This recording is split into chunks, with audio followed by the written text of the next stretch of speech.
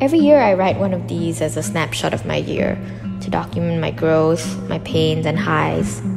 This year started off on such a high, with so much hope and optimism for my future and self-growth. Admittedly, 2019 is a hard year to top, and honestly, this year doesn't top that, but it's led me on other paths of self-discovery and growth. The serotonin was overflowing at the start of the year, traveling to Bangkok, creating great memories and forging new dear friendships. Then came all the love and support from my hall play performance. And looking back, I really couldn't ask for anything more pre-COVID, and I am so grateful I got to experience all of that before COVID hit.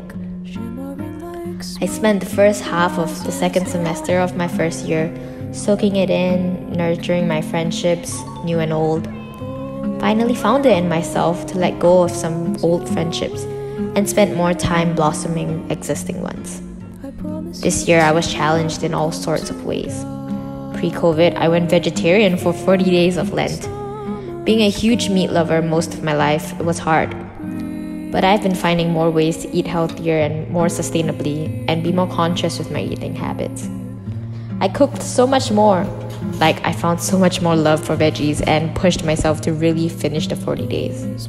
Like, seriously, I couldn't go a day without meat in the past, and I really never saw this coming, so this is definitely one of my greatest accomplishments of the year. I learned to be more independent too. Living alone really forces you to grow up so quickly, from settling all my meals and chores and the journey of self-discovery. I learned more about what it meant to be truly alone with myself, and to be okay with that. Then COVID hit. That was a really confusing time for the world, for me, and my mental health. I started the year on such a high with an invincible spirit and optimism which quickly ceased. As an extrovert, I really value my time with the people I love. Immediately, my life turned 360. I had to move back home. Quarantine meant no more meeting my loved ones that I used to be surrounded with daily. Having to study for finals and adapt to being alone in quarantine all happened so quickly, and it didn't make anything better. It was hard, very hard. I had to learn how to find a routine, be okay with being alone, find new ways to communicate to ensure my sanity. Post-finals and circuit breaker, I found new ways to entertain myself. I spent more time baking, on passion projects, finally clearing out my closet, reading, and learning to communicate with my loved ones and myself in a more meaningful and creative way. Whether it was pushing myself to make a FaceTime call and not be a hermit, or editing more videos and start journaling, I really learned more about myself during that period in ways I would never without COVID.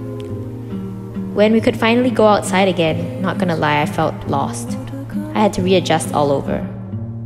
When I was starting to get comfortable and ease into a routine, the world decided I had to learn how to socialize in real life again. Did a virtual internship, went out a ton, caught a strange disease, drank a whole lot of coffee, and cried over my grades a lot. School was tough on me this year. Maybe it was the freshman optimism wearing off and the harsh reality of competitiveness and mugging hitting me hard and leaving me jaded. I struggled a lot this year in balancing my mental health, my playful spirit, relationships, and my schoolwork. Post-summer was great. Much needed break also turned me into a massive mugger. I moved into a new campus accommodation 4 weeks in. Had to adapt to online school, hermited more, met the most beautiful souls and support system, and also learned how to cook more things in my microwave than I probably should be. My birthday was also really different for me this year. Usually I'm extra and throw myself a party and have grand plans for celebrating my birth. But given the circumstances this year, adjustments had to be made. I had a lovely birthday with small groups of my loved ones, and it was nice to have that for a change. This year was really one of nurturing my relationships. My brother has been growing up a lot recently, and circuit breaker really forced schools to close and for us to spend a painfully large amount of time together. We fought, talked, had lots of fun, and just became closer than ever. Like, seriously, we're best friends now. Not going to school physically also meant there was no longer a reason for my friends and I to meet up, to study, or to have lunch in our canteen. But it also allowed me to tune out a little and be more present and intentional with my meetings, nurturing the friendships and relationships that mean the most to me. Partied a lot, rip liver, with different friends to milk as much social interaction within safe guidelines. Learn to really slow it down and enjoy life more. I guess at the end of the day, 2020 was just crazy for the world and was full of changes.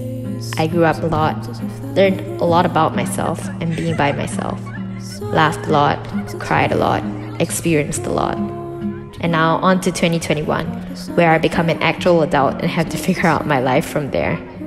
Have a good one. I'll see you then.